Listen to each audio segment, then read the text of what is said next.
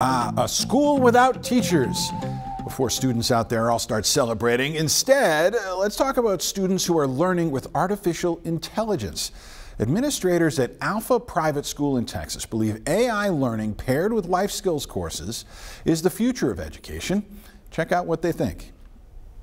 A school with no teachers? It sounds like a nightmare, but Mackenzie Price, the co-founder of Alpha Private School, says it's actually the wave of the future. What we do have is a lot of adults who are in the room engaging with these kids, working as coaches. So they're helping the kids get clear on what are some goals that they're working on? What are they doing academically? So how do they learn? The students work one-on-one with artificial intelligence for 2 hours at the start of the day. So it's the educational information that regular schools are also teaching with, but AI apps are feeding them to students at the appropriate level and pace that they need.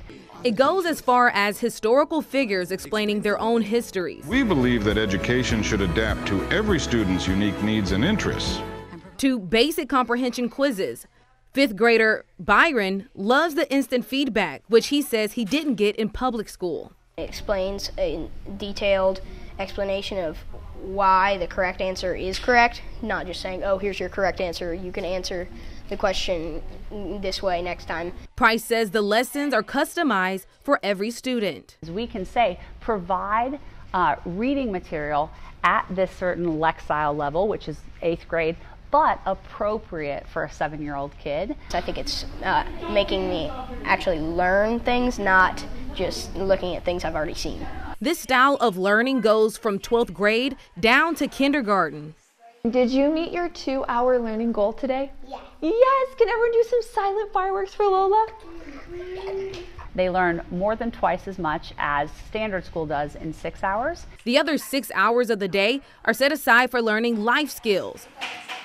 Like this 3rd grader putting together an IKEA drawer in an hour, or 11-year-olds writing and submitting college admission essays. They don't know our age, so they're gonna let us know if he would accept us into the school and if he wouldn't. If he says yes, or she, we will get a check.